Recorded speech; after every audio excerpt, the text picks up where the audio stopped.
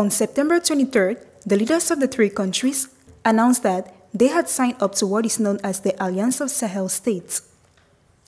The formation of this coalition coincided with a growing threat to Niger from the Economic Community of West African States, and its tags went beyond simply fighting the group. It also included military cooperation and joint security work to deal with the armed groups that see the Sahel region as a suitable place to build their military forces.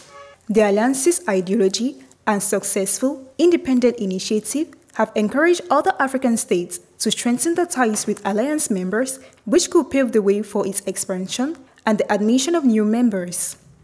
According to political analysts, Chad is now following the footsteps of other Alliance countries in the modernization of its economy, its politics, and its armed forces.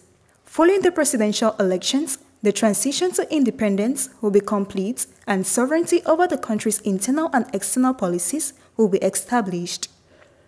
Experts also predict, especially after the visit of the government's representative from the Sahel Alliance country, that Chad will soon become a member of the Sahel Alliance.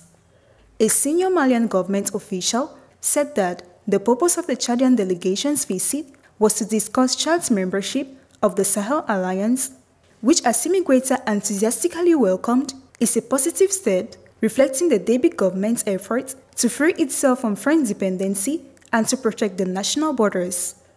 The same official added that during the Chadian delegation's visit to Niamey 3 days ago, Brigadier General Abdourahmane Tiani, President of the National Council for the Protection of the Homeland and Head of State of the Republic of Niger, had given his approval for Chad's accession to the Sahel Alliance.